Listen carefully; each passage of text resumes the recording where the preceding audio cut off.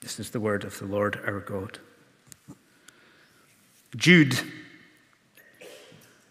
a servant of Jesus Christ and brother of James, to those who are called, beloved in God the Father, and kept for Jesus Christ, may mercy, peace, and love be multiplied to you. Beloved, although I was very eager to write to you about our common salvation, I found it necessary to write appealing to you to contend for the faith that was once for all delivered to the saints. For certain people have crept in unnoticed, who long ago were designated for this condemnation, ungodly people who pervert the grace of our God into sensuality and deny our only Master and Lord, Jesus Christ. Amen.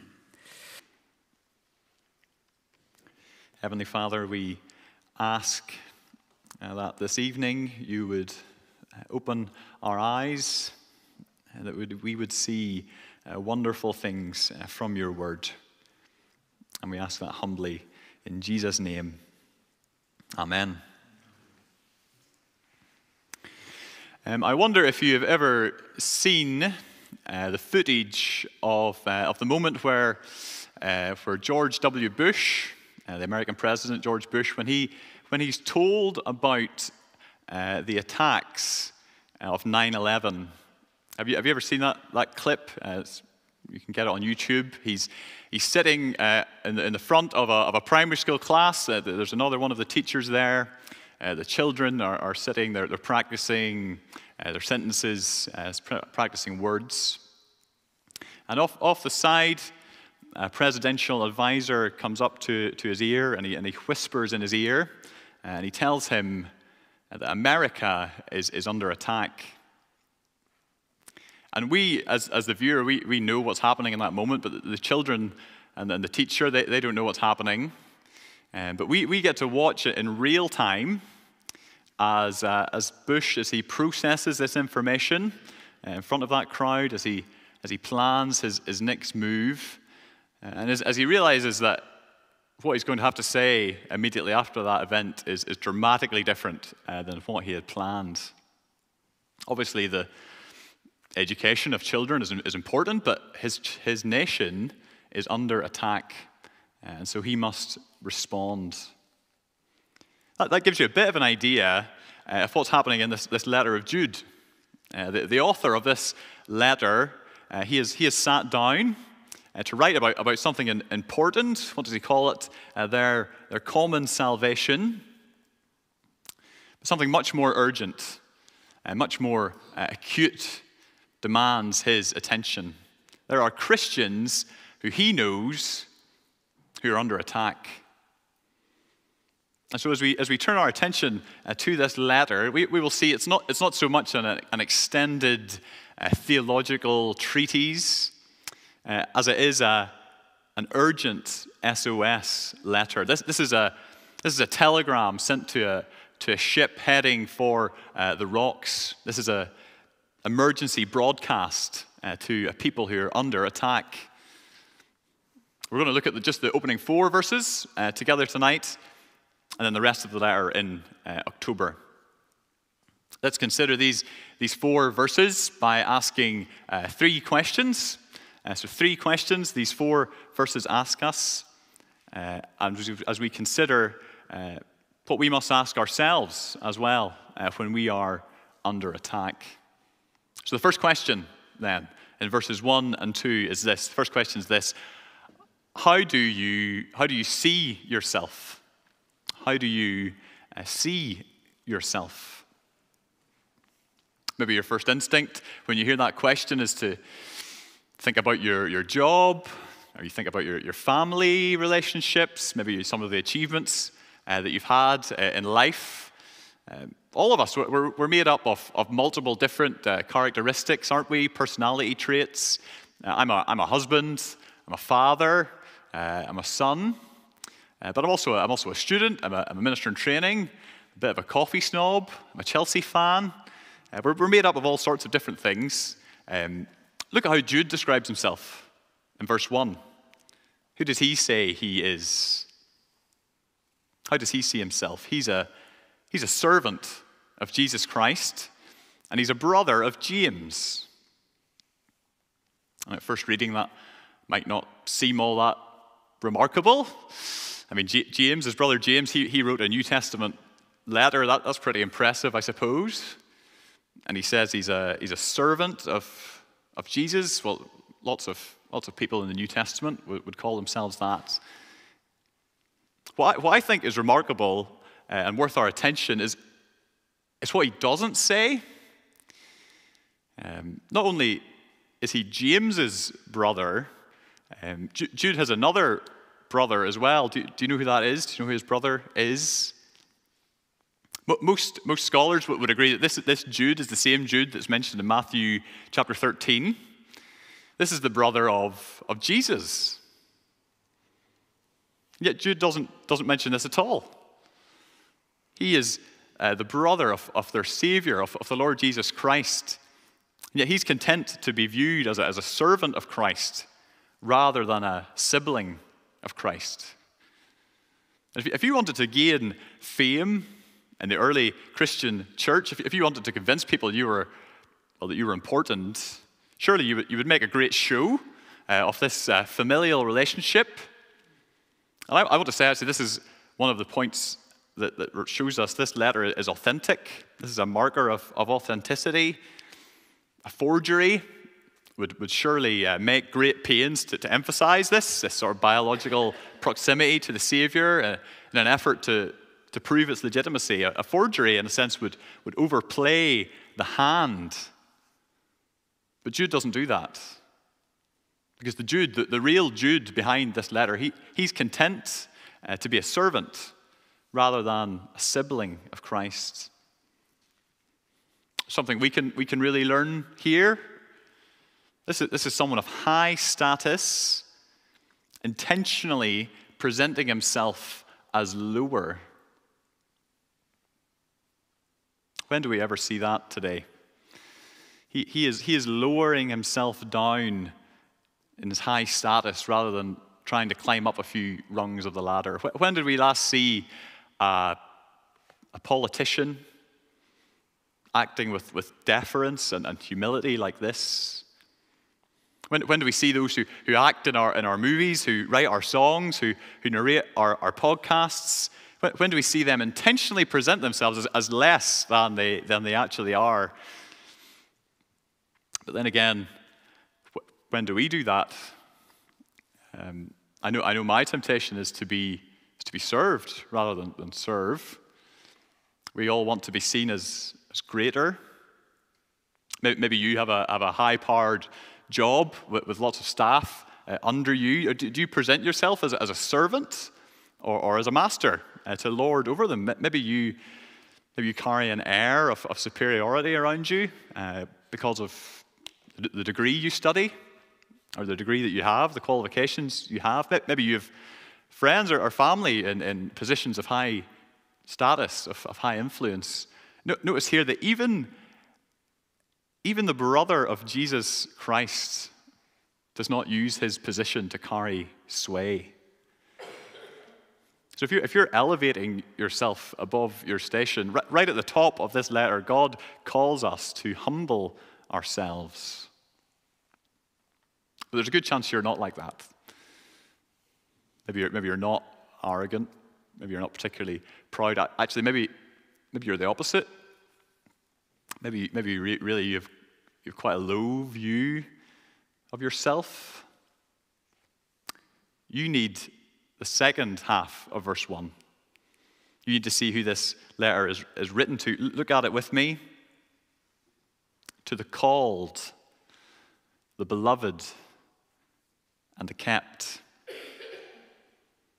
Christian friend, you can claim all of those titles for yourself this evening. You have been called by God in a gracious act of initiative as he moves towards you in salvation. You are loved with an everlasting love by God the Father. You are kept safe, kept close to the Father's side until the day that the Lord Jesus comes to take you home. We've been looking after a friend's houseplant while he's been away traveling. It's not our houseplant, but we've kept it for him until he returns. That's a very pale image of what is going on here, that kept for in verse 1, kept for the Lord Jesus until the day that he returns and he takes us as a people of his very own possession. You see, whether your view of yourself is too high and you need to remember that you are a servant, or your view of yourself is actually too low and you need to remember that you are called, beloved, and kept, whether you're in either of those two camps tonight, God's word calls us really to forget ourselves and to be caught up in our new identity in Christ Jesus. There's not time to really dive into that idea tonight. Let me commend to you a little book, The Freedom of Self-Forgetfulness. That's a fantastic little book that deals more with that idea. All that to say, if you're proud, remember that you're a servant. If you're lowly, remember that you are called, loved, and kept. But Jude moves on and he offers his greeting to the recipients. That's verse 2. Mercy, peace, and love be multiplied to you. These are not just nice words at the top of an email. I trust this email finds you well, or as per my previous email. We will see actually that the recipients of this letter, they're going to need all three of these. They're going to need mercy, they will need peace, they will need love when we learn later what they are facing in this letter. Jude, the author of this letter, Jude, he loves the number 3. He loves little triads. This is one of them. Mercy, peace, love. And we've seen one of them already, haven't we? We've seen called, beloved, and kept. And we'll see lots more of them as we move throughout this letter. That's a little quirk of this letter. And I'm no mathematician. But if you look at verse 2, what does he say? Does he just say, mercy, peace, and love be added to you? No, he says, may mercy, peace, and love be multiplied to you. And you don't need to be studying maths to know that multiplication usually leads to something much bigger than addition. And this is a multiplication 3 times over. So this is not just 100 plus 100 plus 100 gives you 300. This is 100 times 100 times 100 leading to 1,000,000. See, this is a prayer that the blessings of God would multiply over and over in their lives and would ultimately lead them to have all the help they need for the fight ahead. Because that's what I said this book is about, didn't I? It's a wake-up call. It's an SOS letter because there's a fight ahead. And it all begins with getting a right view of ourselves and getting a lot of help from the Lord. So that's our first question then. How do you view yourself? As a servant? As one called, beloved, and kept? As one who needs a lot of help? If that's you tonight, may mercy, peace, and love be multiplied to you.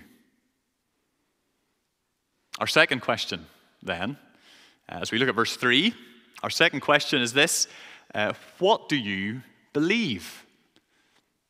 What do you believe? Let me take you back to my very last day as working as a doctor. Actually, let me take you back to my very last hour of my very last shift of working as a doctor. I was working in the accident and emergency in Ninewells. Incredibly, it was empty. There was no one there. And so I thought I would take these last few moments to reflect on my time working there, maybe to chat with some of the staff, find out their plans for next year. I was planning to do that until my moment of serenity was interrupted. A call went out over the tannoy. Dr. Dorisas, please. Dr. Dorisas. A patient having a heart attack had just walked in the front door up to the reception, and they needed urgent attention. So my final moments of peace, well, they were shattered by someone needing urgent intervention. Jude had plans too, but he had to change them. Verse 3 is worth our attention. It's another marker of authenticity in this letter. Why start a letter this way if it's not true? I mean, verse 3, we're watching real time as an early church leader adapts and responds. He was planning. He was very eager, actually, to write to them about their common salvation. Probably a sort of theological explanation of salvation, of what Christ has done for them, of who they are in Him, something akin to how a lot of maybe Paul's letters start. That's important work. But something prevents him. Something urgent had to be dealt with. A heart attack has walked into his quiet A&E. And so instead of writing this doctrinal letter, he finds it necessary to appeal to them to contend for the faith, to contend, to struggle, to defend. Like an army defending an outpost, Jude calls them to fight for their faith. This contending, this is a defense of the faith. It's a holding on to what is true. It's a conservation of something that is precious. In my very brief career as a goalkeeper for my school football team, our coach, he always said, defending is harder than attacking. Football is a hard game if you don't have the ball. Because defending, it takes more effort, it takes more work than attacking. And it's the same here. This defense, this contending for the faith, it's going to take effort. It's going to take grit. It's hard work, defending, fighting for the faith. And this fighting, it's certainly an internal contending on a personal, on a heart level. I know I often need to hold my ground when we feel those attacks from the outside, when we're so those attacks from the inside, when we're tempted to question God's goodness. Maybe we see others walk away from the faith. We see church leaders stumble and fall, caught up in scandal. We have those internal heart level contentions that we have to make. But this passage, it's more getting at those attacks from the outside, those attacks from other people. The need to contend from the faith when those around us are attacking the gospel and attacking our Lord. And that's hard work. And that takes a lot of effort. Defending is, after all, harder than attacking. And that might mean if whenever you are in the staff room and you hear someone joking about Christians, ranting about what they're like, that might mean you stepping up and saying, well, actually, I'm a Christian. We're not all like that. Or maybe in your lecture hall, if someone makes a joke about the Lord Jesus, taking that moment to say, well, actually, I'm a Christian and I actually worship Jesus. And you may well find that in that hard, that uncomfortable, that risky moment, people respect that. People are open to that. People may well want to know more about what you're saying. Because what is it exactly we are contending for in verse 3? We need to contend for what? For the faith. What exactly is that faith that Jude is talking about. How does Jude describe it? What does he call it in verse 3? He calls it the faith that was once delivered for all the saints. Our faith has been handed down. It has been delivered to us. We are in a long line of believers. The Old Testament saints, they looked ahead to the Lord Jesus. The apostles of the New Testament, they bear witness about the Lord Jesus. And now that witness, that faith has been passed down. It has been delivered to those who believe. The faith spoken of here then really is just the content of the gospel message.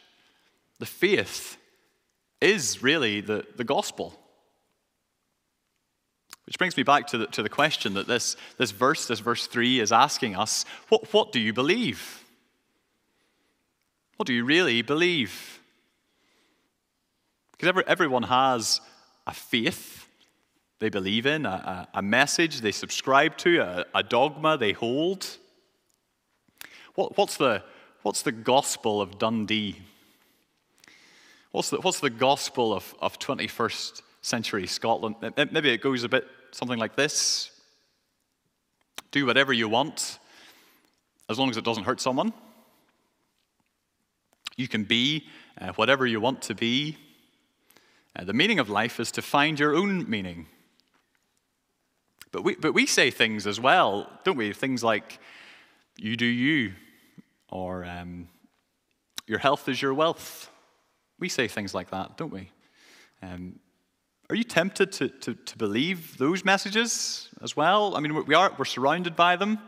They're everywhere, aren't they? They're in our books. They're in our TV shows. They're on our news websites. Friends, messages like this, these are attacks on the gospel message. These are attacks on the faith that Jude is describing here. We must contend for the faith that tells a better story, that presents the true reality of how things really are. I mean, what does our gospel say? The gospel says, don't do what you want, but whatever you do, work is for the Lord, not for man. The gospel says, don't live however you want to live, but put sin to death in you, that you might live in the way God has intended. The meaning of life, it's not to search for meaning for yourself, but the meaning of life, well, it's to glorify God and to enjoy Him forever. So what do you believe? Are you contending for the faith once for all delivered? Or are you giving ground to the gospel of Dundee, the gospel of self-gratification? Which brings me to our last question. How do you view yourself? What do you believe? And finally, in verse 4, who is influencing you? Who is influencing you? Jude, he tells us that the reason he's had to urgently change the content of his letter, that's what verse 4 is all about. It's vivid imagery, isn't it? When you look at it, there are these shady, shadowy figures that have crept into the church. There's some disagreement about who exactly these people are, but it's more than likely that they're false teachers. They may well be itinerant prophets who are going around spreading a false message, and they've crept in unnoticed, and they've caught the congregation off guard, and now they're wreaking havoc with this message that they bring. But although the church was caught off guard, God was not caught off guard. They do not creep in unnoticed to Him. In fact, God knew they would appear. False teachers, the outcome that they would face, that was something that was predicted long ago by the prophets, and by the apostles. That's what that middle section of verse 4 is, this condemnation they were designated for or marked out for. That will be described more in the next section of Jude, and we'll look at that in the next sermon. For now, I want you to notice another one of those little triads that Jude loves. Look at how he describes those false teachers in verse 4. They are ungodly, they pervert grace, and they deny Jesus Christ. Now, there's a logic to that little triad. Just follow it with me carefully. Follow the logic here. Because their lack of concern for God, their ungodliness, means that they live however they want to, and their lifestyle, that lifestyle of living however they want, it demonstrates a denial of Christ's lordship. So by taking God out of the equation, they find license in their lives to live, what does it say, live a life of sensuality, just indulging the senses, giving into the senses. And a life like that, it makes it clear that Jesus is not their master. And these are supposed to be teachers of God's word. So for Jude, their failure to live a moral life, really, it puts the gospel at stake. But by living openly in sin, they're making a mockery of Christ's kingship and skewing what the gospel of grace is really about. So as we conclude, let me ask again that question: who is influencing you? Or maybe I can sharpen it just a little bit more in line with this verse. What are the people who influence you really like? Do you know what their character is? A few years ago, Sarah and I listened to a podcast series. Some of you may know it, called "The Rise and Fall of Mars Hill." It recounts the events surrounding the rise of a church in America called Mars Hill, and its subsequent downfall. It's a tremendously made podcast. I recommend it to you. It's full of interviews with dozens and dozens of people who were saved through that church, who were really involved in its church plants. But they also bear witness to the character of the leader of that church. Anger, arrogance, lies, all of these were just brushed off as eccentricities, as personality quirks. And after all, I mean, the church was growing. People are being saved. How would anyone want to speak out against that or get in the way? That minister, he described the church as a bus that everybody was getting onto, but he failed to see the significance of the pile of bodies that he was leaving behind as he ran over and crushed and knocked over people in his way because of his actions. I say all that because I want to tell you tonight that in church leadership, and those who preach and those who lead, it should never be said of them, oh, well, he was flirtatious and he was impatient and he was unkind, but wasn't he a great preacher? Or she was really angry. She was boorish. She was intimidating, but she really got things done. Moral failures like this, they deny the lordship of Jesus Christ over all of our life. And so when we are looking to our influencers, we should look for those who embrace Christ's lordship, not reject it. We should look to those who know that Jesus is master of their life. Of course, we don't make idols in this life, do we? But we can have heroes. We can have people we look up to. You could read a biography of a Christian missionary, long since deceased. You could listen to interviews with faithful Christians. You could talk to an elderly saint in this church who's been through it all before. And I promise you, every one of them will tell you that ultimately you must be influenced by the Lord Jesus. He must be Lord and Master of your life. Because after all, wasn't he the greatest leader, the greatest counselor, the greatest preacher who ever lived? He was always patient, loving, concerned for others. He treated those who were least with the greatest dignity. He demonstrated the grace of God in his treatment of others. We know exactly what he is like from his word. He should be our ultimate influence. He should always be the one we look to for help. He is the one that we should look to replicate. But isn't he so much more than that? He is, what does Jude say at the end of verse 4? He is Master and Lord of our lives. He has bought you with his blood if you are a Christian here tonight. He has died on the cross for your sins. He has risen from the grave. He has ascended into heaven, and he has done that for you. And he calls you now to follow him. And so will you allow him to tell you who you really are? Called, beloved, kept. Will you believe in him and his gospel, the faith that has been handed down? And will you trust him in all circumstances? Will you trust him with your life? Because Jude tells us that the fight is on.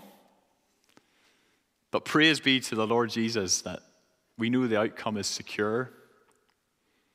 See, the conqueror has risen. So let us fight with confidence and with faith in him for every battle. Let's look to him now as we pray together. Let's pray.